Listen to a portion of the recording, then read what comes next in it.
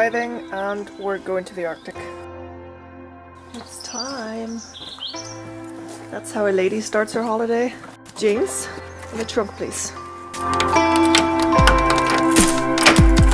Soon after leaving our home, we reached the small town of Hollywood. That's Hollywood with one L, and this one doesn't have a walk of fame. It is, however, the hometown of the very famous golfer Rory McIlroy. He still comes here quite a lot to play in his home club.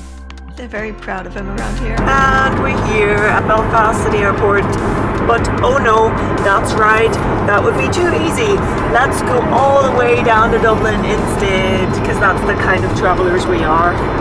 We don't like it easy, do we, Nige? Hell no.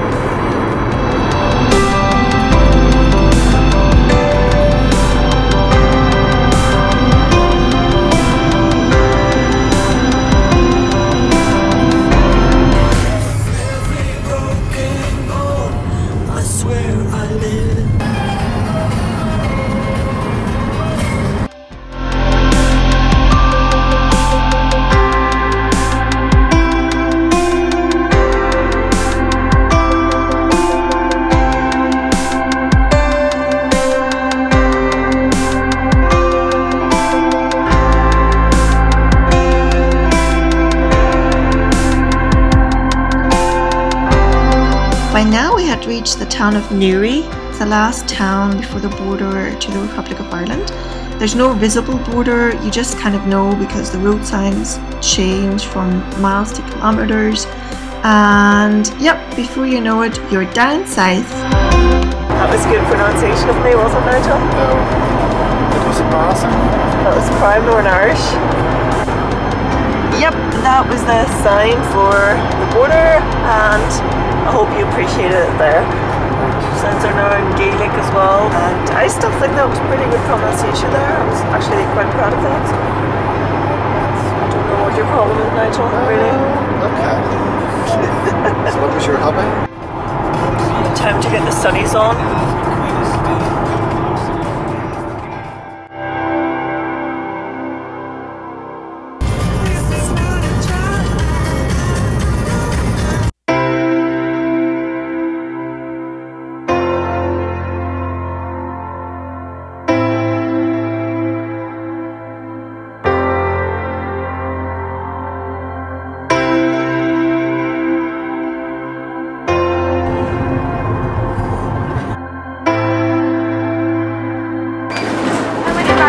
At 12:25. Okay. Quick snack before departure? I think this is my first time ever in a fast food restaurant with Nigel outside the States. In-N-Out Burger in the States, but he wouldn't usually be seen in Burger King or McDonald's. Was it Max in Sweden? Max in Sweden. Okay, but that's different. Enjoy. Thank you.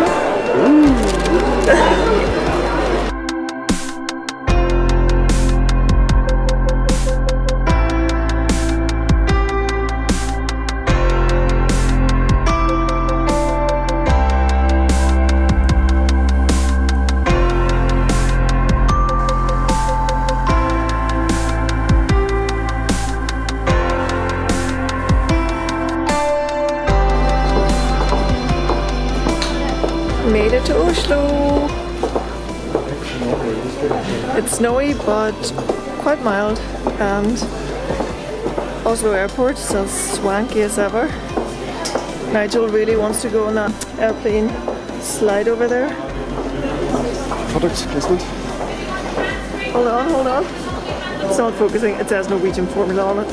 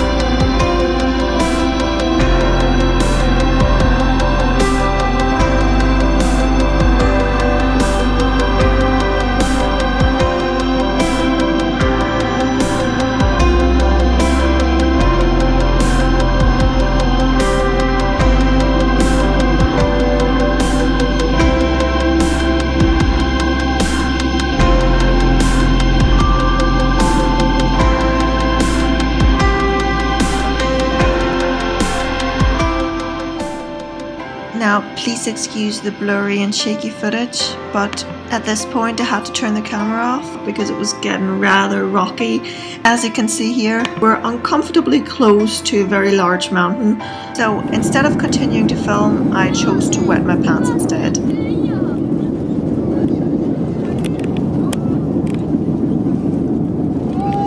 But the closer we got to glorious Tromsø, the less turbulent it got. And I will now let you enjoy the footage of this truly unforgettable landing in the Arctic, which was probably the most amazing thing we had ever seen in all of our travels.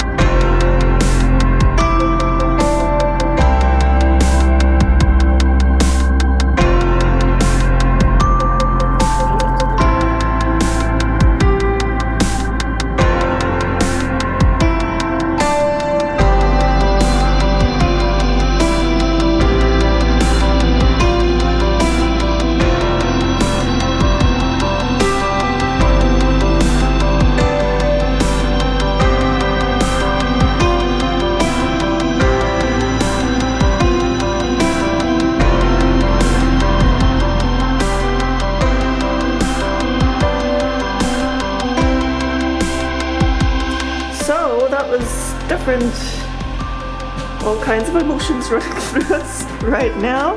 Yeah, a few things running out of us. It was the hell of a landing, as you will see in the footage, but it was a hell of a landing in more ways than one. Yeah, it was very cool, apart from one point we thought we were gonna die.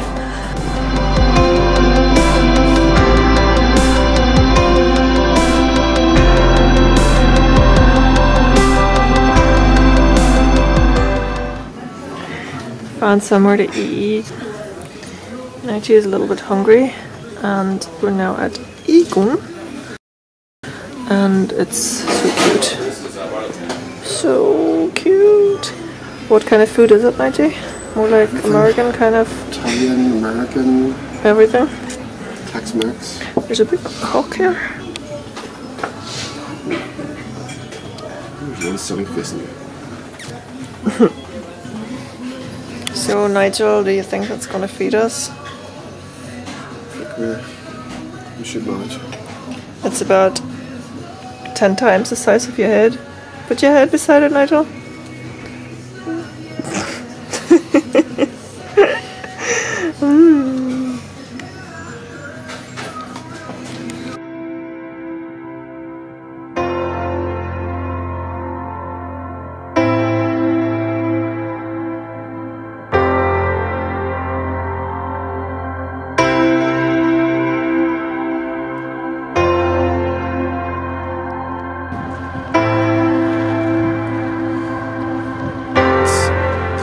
Harold arriving in Tromsø. It's one of the Hurtigruten fleet. The reason why we got especially excited to check out the ship was because 2 days later we would embark on our very own Hurtigruten adventure on an even fancier ship. So if you are maybe planning something similar, or you're just interested in seeing how it went for us, you can come back and check out part 4 of our Arctic adventure, where we tell you all about our very first journey on a Hurtigruten ship. But now it was off to bed for us, because 2 days in sunny Tromsø were ahead of us, and of course you can see how those were spent in part 2 and 3. See you then!